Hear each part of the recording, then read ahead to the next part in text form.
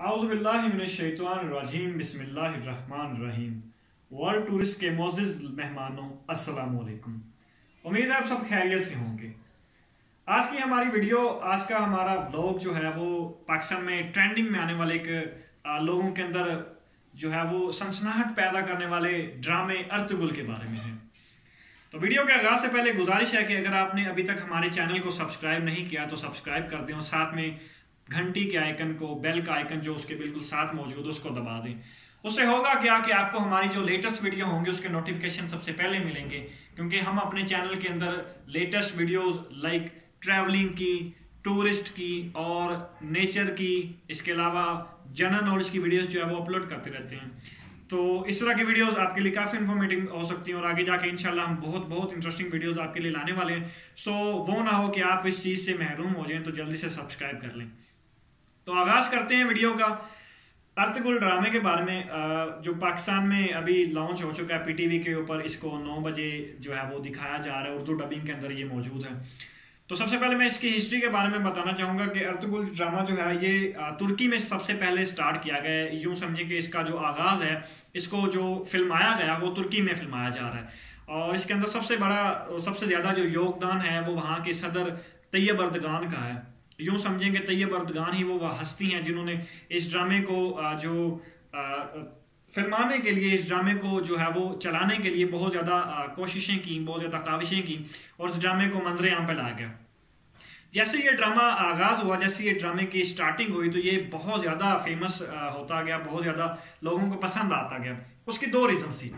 पहली रीज़न उसकी ये थी कि ये मुसलमानों की तारीख और हिस्ट्री पे बनाया गया था कि सल्तनत उस्मानिया में जो मुसलमान थे वो किस कदर ताकतवर और किस कदर बहादुर थे और उन्होंने किस कदर जंगें लड़ी और गैर मुसलमानों को जो है वो शिकस्त दी।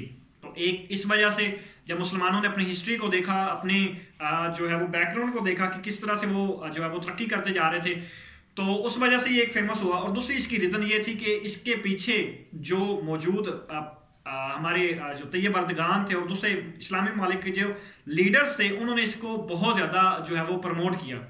हमारी सोशल मीडिया ने इसको बहुत ज़्यादा प्रमोट किया। तो इस वजह से ये ड्रामा, लाइक पाकिस्तान की अगर बात करूं तो इमरान खान ने, वज़ीर आज़म पाकिस्तान के हैं, उन्होंने इस चीज़ का हुक्म दे दिया कि इस ड्रामे को आप देखें, इसमें बहुत ज़्यादा आपके लिए सीखने के लिए, समझने के लिए बहुत कुछ मौजूद है। तो ये 2 चीज़ों ने इस ड्रामे को प्रमोट करने के लिए बहुत हद तक जो है वो कोशिशें की।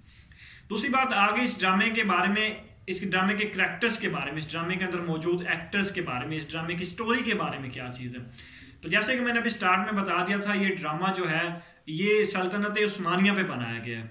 मुसलमानों की तारीख है इसमें, जिसमें जो है वो हमने मुसलमानों ने काफ़ी ज़्यादा जंगें लड़ी।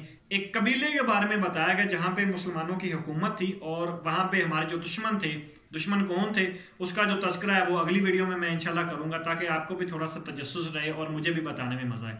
तो उन दुश्मनों ने मुसलमानों की सल्तनत पे हमला कर दिया। मुसलमान एक छोटे से कबीले में जाके कैद हो गए और बंद हो गए, वहाँ पे रहना शुरू कर दिया। उस कबीले का एक सरदार था, उसका एक बेटा था जो बहुत बहादुर और बहुत बड़ा जंग जो था सल्तनत उस्मानिया का, वो ऐसे समझ लें कि इकलौता वारिस चल रहा था। उसका नाम अर्तुगरुल था। उसने फिर आहिस्ता आहिस्ता जो है वो अपने दुश्मनों का मुकाबला शुरू किया, आहिस्ता आहिस्ता वहाँ के लोगों को इंसाफ दिलाना शुरू किया। वो कबीला आहिस्ता आहिस्ता बढ़ता गया।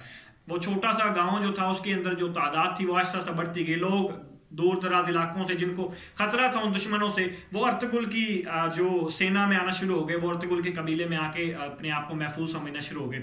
आहिस्ता आहिस्ता ये बढ़ती गई और जंग जो है वो अपने मेन पॉइंट को पहुंची, जिसका जो पॉइंट था वो शायद अभी जाके आगे सीजन में बताया जाए। अभी तो 4था 5वां सीजन चल रहा है, आगे जाके सीजन में बताया जाए। लेकिन सीजन में बताने से पहले मैं एक चीज़ बता दूंगा आपको कि जो आखिरी सीजन होगा ना, उसमें वो हकीकत आपके सामने बयान की जाएगी जो आपके बिल्कुल रोंगटे खड़े करके रख देगी।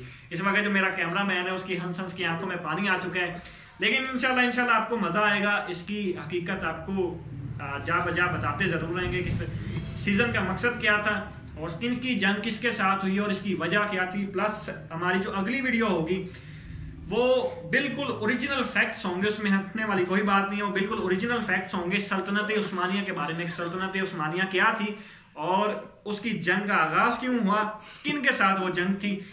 हमारे साथ जुड़े रहिएगा, बहुत जल्द हाजिर होंगे इस वीडियो के साथ इंशाल्लाह। ये वीडियो 2 से 3 दिन के अंदर अपलोड कर दी जाएगी।